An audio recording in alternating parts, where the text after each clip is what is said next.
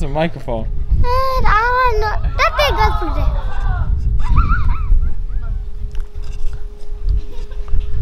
there. Can you see me?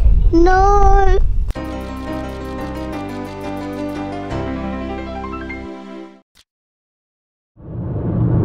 Good morning. I'm off on a bit of a road trip this morning to go out and visit a small remote Aboriginal community off the beaten path. It's time to see how a different side of culture lives here in Australia, and I'm super excited. Let's go. This one isn't an easy story to tell, but to give an accurate depiction of life in Australia, it's a video that I had to make. Watch out for dogs, kids, and snakes, that sign said. We want Pia Wadjarri Community. That's the right direction. And it's all dirt road from here on out. Oh, this is great. On one of my last weeks in the country, I made a connection in Western Australia to go out and visit a modern day Aboriginal community, to see what life is like from the original Australian locals. But just getting out to meet them proved to be a task unto itself. As you can see, there's a storm over there,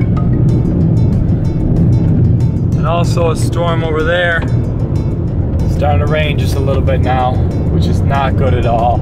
I needed to hold off until I get there, or else I'll be in a lot of trouble. These roads will flood very quickly. Just gotta get there before it rains for real.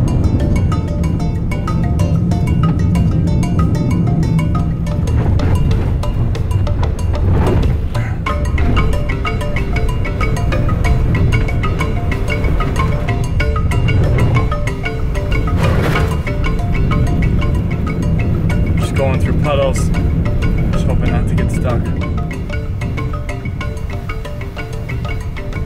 It's starting to clear up. I was worried there for a minute, that was a rough patch. But it's starting to clear up now. I think my calculations are correct, we got about 50K to go.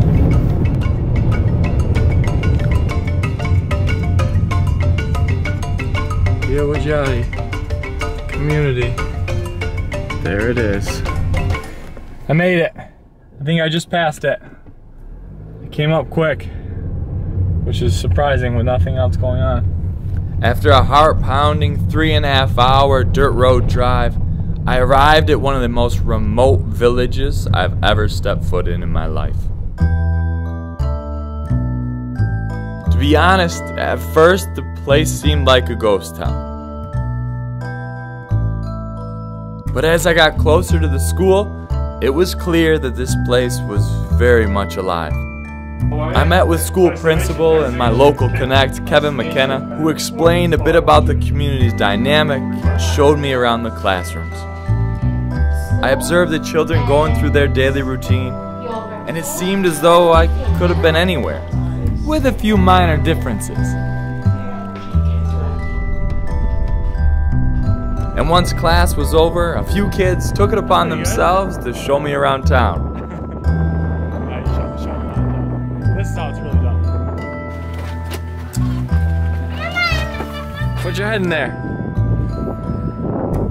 Based on their culture and history, Aboriginals are nomadic people, so they don't have much value for material things. They use what they need and then let it go.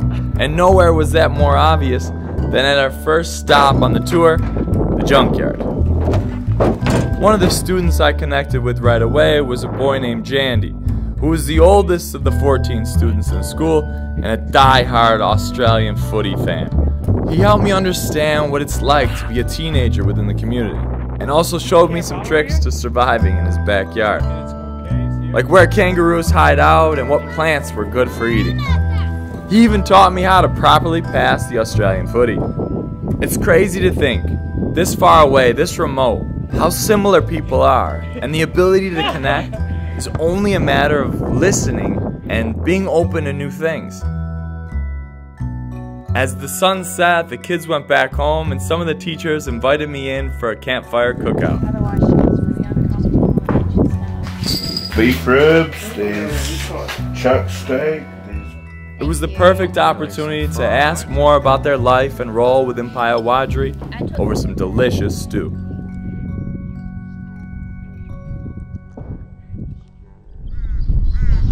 The next morning marked a special day. It was the last day of school. And of course, the kids were very excited about it. Good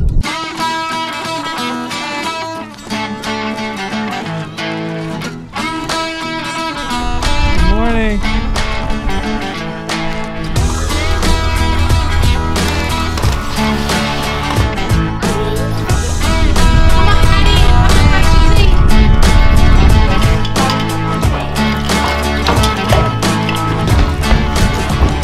There was a ceremony, prizes for those with good attendance, as well as a big thank you to the university students from Perth who came and volunteered at the school. And it all ended with a familiar song. But the best part of the day, after the classroom activities were over, was the feast. And the main course for this special occasion was, of course, kangaroo. What are those guys? The kidneys. Oh, kidneys. Most of the meat was cut up and thrown in a stew, while the tails were wrapped and taken to the fire to be cooked.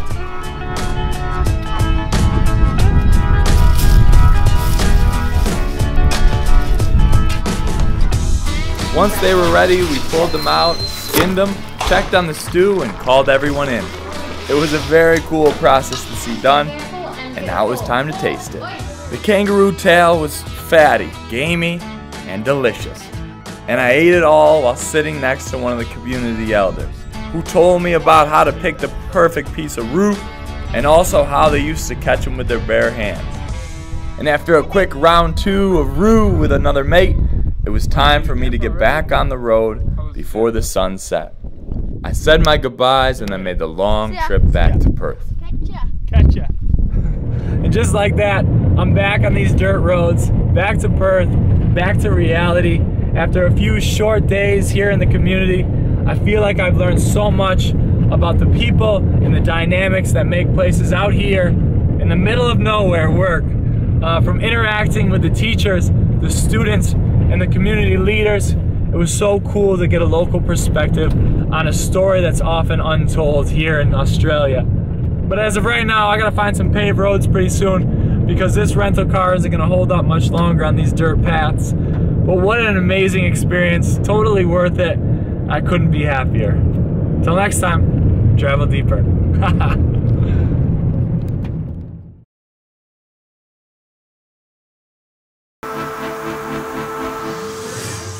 Let me go, let me go, let me go far. Taste all your thoughts. Travel across your mind.